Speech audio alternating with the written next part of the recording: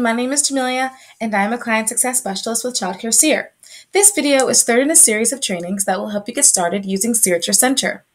Just to recap, we've covered the live status of the dashboard, checking in and checking out, how to move staff and children, also identified and corrected issues.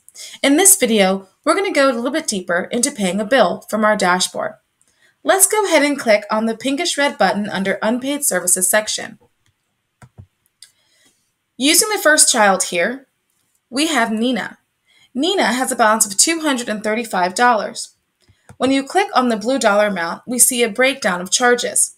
If this balance were an accumulation of several different charges, you would see multiple services and their related charges. You would also be able to pay all or just select the specific charge, then press Pay Selected. After clicking Payment Type, we have card, cash, and two kinds of wallets. A wallet is just a preloaded account with money the family can use to pay for services. You will use cash to accept payment by check or money order, as well as cash. You'll just enter the check number in the notes field. For now, let's go ahead and pay with a credit card.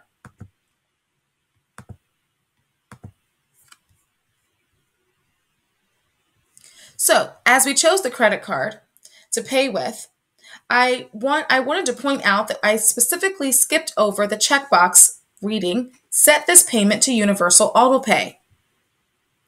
As you can see to the right, you'll find the eye icon throughout Seer.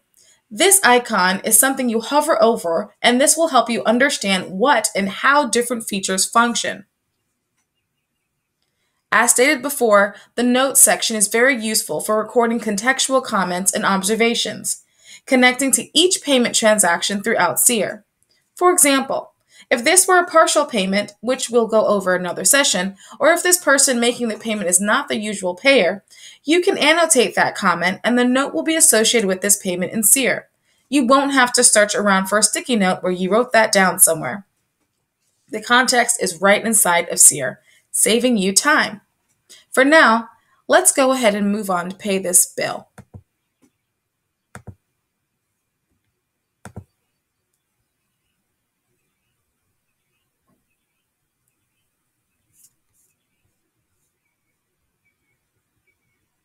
All right, we have another green check mark. Remember from yesterday? Congratulations, payment has been successfully made. Remember, Seer is always in sync and up to date. So the unpaid services balance will be adjusted as payments are processed, and this page will automatically be adjusted and update the students, either disappearing or reducing their all paid balance until their balance is cleared. Remember, if at any time you have questions or feedback, visit our customer portal and send us a message using the blue help button at the bottom left corner of Seer. One of our client success specialists will be happy to assist you. Well, that wraps up our dashboard payment processing segment. Thank you so much for watching, and do not forget to tap into our Seer learning community on our website via the customer portal to stay connected and keep learning. Have a great day.